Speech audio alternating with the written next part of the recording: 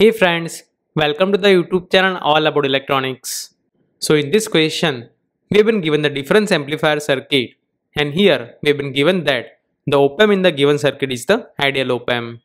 So here we have been asked to find the common mode rejection ratio or the CMRR of the given difference amplifier.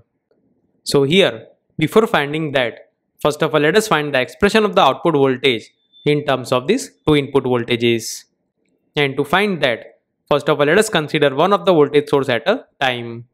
So here, if we just consider this input voltage V in 1, then in that case, this V in 2 will act as a short circuit. So in this condition, if we see the output voltage, then let's say that is equal to VO1. And it can be given as minus RF divided by R1 times input voltage.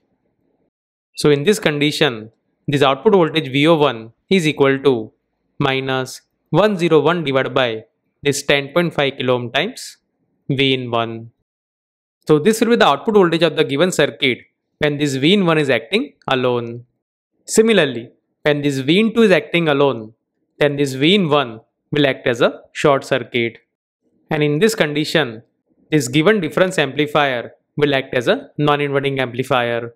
And in that case, let's say this output voltage is equal to VO2. So that can be given as 1 plus RF divided by R1 times V plus, where the V plus is the voltage at this node. So in that case, this output voltage is equal to 1 plus this 101 divided by 10.5 times V plus. Or we can say that this VO2 is equal to 1 plus this 101 divided by 10.5 times 101.5 divided by 101.5 plus 9.5 times V in 2. So basically, that is the voltage divider between these two resistors. So further if we simplify it, then this VO2 is equal to 9.71 times V in 2. And likewise, this VO1 is equal to minus 9.619 times V in 1. So in this way, we got the value of the VO1 and the VO2. And now, applying the superposition theorem, we can say that the overall output voltage, that is the Vout, is equal to this VO1 plus VO2. That means the overall output voltage Vout is equal to VO1 plus VO2. That is equal to minus 9.619 times V in 1 plus 9.71 times V in 2. So let's say this gain is equal to A1 while this gain is equal to A2. That means here this Vout is equal to A1 times V in 1 plus A2 times V in 2. Now here, to find the common mode rejection ratio, we need to find the ratio of the differential gain to the common mode gain. Because as you know, this CMRR is equal to the ratio of the differential gain to the common mode gain. So here, this differential gain can be given as this A1 minus A2 divided by 2. And likewise, this common mode gain is equal to A1 plus A2. So just in a second, I will show you how we got these two expressions. But in this expression, if you put the value of A1 and A2, then this differential gain will come out as minus 9.6645. And similarly, this common mode gain AC will come out as 0.091. So in this way, we got the value of the differential gain and the common mode gain. And here, since we have been asked to find the value of the CMRR in the decibel, so it will be equal to 20 log of this AD divided by AC. So just by putting these two values, we will easily find the value of the CMRR.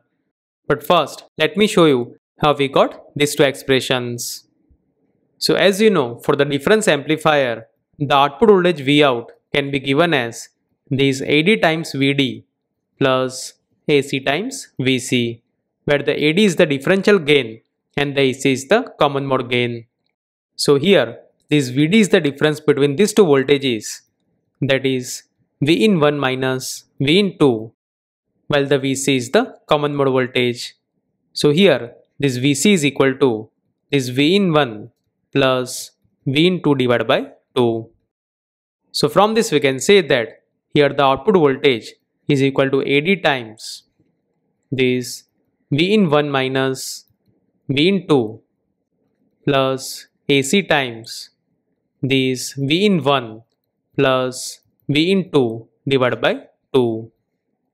So now if we separate the terms of the V in 1 and the V in 2, then we can write this expression as this V out is equal to this V in 1 times AD plus AC divided by 2 plus V in 2 times this AC divided by 2 minus AD.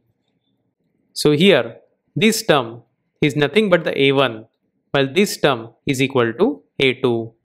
So from this we can say that this A1 is equal to AD plus AC divided by 2 while the A2 is equal to minus AD plus AC divided by 2. Or from this we can say that this AC is equal to A1 plus A2. That means here if we combine these two expressions, then this AD will get cancelled out and the value of the AC is equal to A1 plus A2. Likewise, this differential gain AD is equal to A1 minus A2 divided by 2. So in this way, we got these two expressions. And based on that, we found the value of the AC and the AD.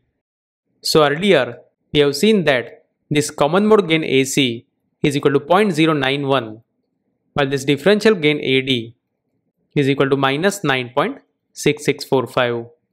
And here, this common mode rejection ratio in the decibel can be given as 20 log of this differential gain divided by common mode gain. That means here, this CMRR is equal to 20 log of this 106.2 and that is equal to 40.52 dB. So in this way, we got the value of the CMRR. So from this we can say that for the given question, the answer is equal to 40.52 dB. So here, based on the truncation in the values for the AD and the AC, your answer slightly differ. But here, it should be around this value. So we can say that for the given question, the CMRR in the decibel is equal to 40.52.